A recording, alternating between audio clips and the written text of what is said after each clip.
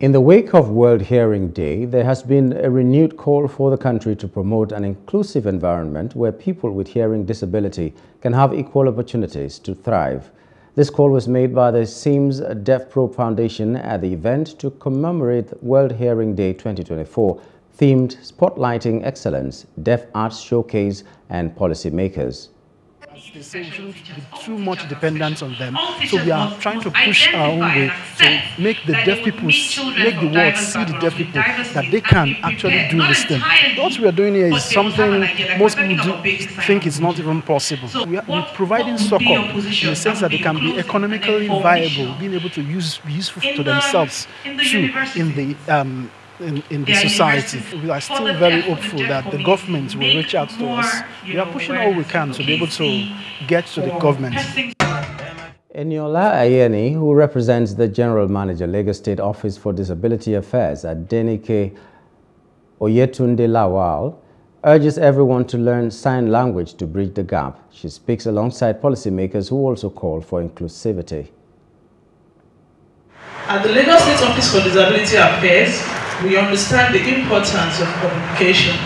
Hence, we engage everybody in Lagos State to endeavor to learn sign language through trainings organized for them by the office. I came across the Deaf Can Dance crew. I've been following their work, and I've also created opportunities for them to work with choreographers that I work with. And I think when people see that, they will realize that there are actually gaps in the work that they're making or the work that they're platforming, and they will encourage the inclusion of artists who have disabilities within their own platforms as well. When you identify something, you embrace it and know there's something there. If the society can identify with them, it makes it easier to create opportunities, to create platforms.